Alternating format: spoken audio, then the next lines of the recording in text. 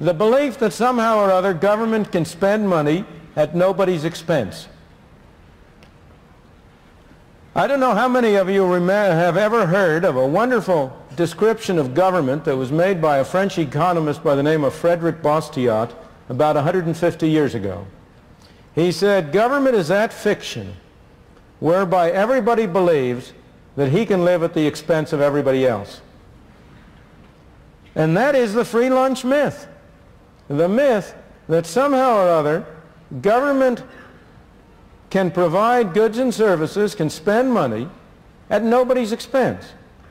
Now, the particular form which that myth takes is very specific. It has two parts. One part is the belief that somehow or other you can tax business without consumers or workers or individuals paying for it. Somehow business is a big source, a big cornucopia out there that can be taxed at no cost. And the other form the myth takes is that you can create money at no cost. That if you turn the printing press, if you produce those greenbacks, that will enable people to become richer with nobody becoming poorer. Well, let me look at first problem. Can you tax business? What's business? There's no business to be taxed.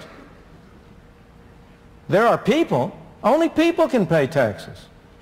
Can I tax this floor? Can I tax the building? The building can't pay taxes. Only people can pay taxes. So when you talk about a tax on business, it has to be paid by somebody.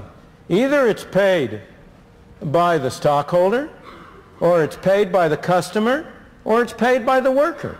There's no other way it can come from. There's no Santa Claus, no tooth fairy that's going to provide a source by which the government can spend money that doesn't come from somebody. Somebody has to pay.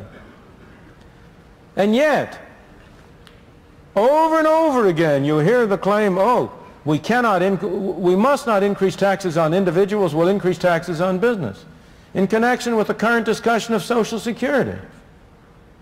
This fiction arises. There is a fiction that the Social Security tax is half on the individual and half on the employer.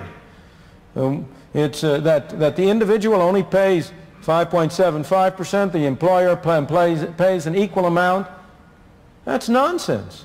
That's bookkeeping. That's not economics. That's not reality. The part that the employer pays is part of his wage cost. If an employer considers whether it's worth his while to hire an additional worker, he has to consider as part of his cost not only what he pays to the worker, but also the extra taxes he will have to pay to the government. It makes no difference to the employer at all if he pays the worker a bigger check and the worker pays a larger part of that directly to the government, or he pays the worker a smaller check, but in addition has to send a check to Washington. What matters to him is the total number of dollars it costs him to hire an additional person.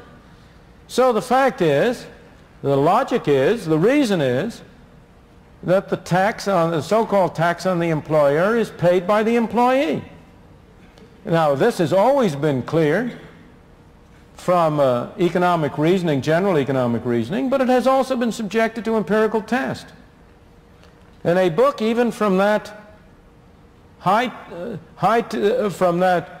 tempo of belief in greater and bigger government, the Brookings Institution in Washington, published a couple of years ago, demonstrated empirically that the tax on the employer was really paid by the employee, that it was shifted to the employee, and it can't be any other way, as you will see if you think about it. So business doesn't pay that tax. And yet, despite this, you have the great move in Congress right now in remedying the problem of Social Security to impose a larger fraction of the tax on business on the alleged grounds that somehow or other that spares the worker. It doesn't have any such effect. It reduces the incentive to hire people and thus is imposed on the worker. But again, if you look at the taxing corporate profits, the distinction you have to draw is between who writes the check and who fundamentally bears the cost. It may well be that an official of a corporation writes the check for the tax on profits, so-called profits. He writes the check, but who pays it? He doesn't pay it. Here is a poor fellow who may be earning a modest competence. He may be writing a check for $10 million. That isn't coming out of his hide. Where's that $10 million coming from? It has to come from the proceeds of the goods and services which the enterprise sells. And that $10 million is $10 million less available either for cutting prices or for paying out dividends or for paying wages and salaries. The tax is borne by people. And for this reason, I must say, I have always myself been strongly in favor of eliminating altogether the tax on corporations. So it's open and above board that you are taxing people and that you do not conceal that fact by appearing to tax corporations. Well, again, with respect to money, can you print money at no cost? It's very cheap to turn out those pieces of paper. But does that get society something for nothing? Not at all. It's simply a different form of taxation. If you print money, people have more money to spend. If they spend more money on the same amount of goods, prices go up. And in effect, everybody is paying a tax through inflation. Once again, it's only a form of taxation.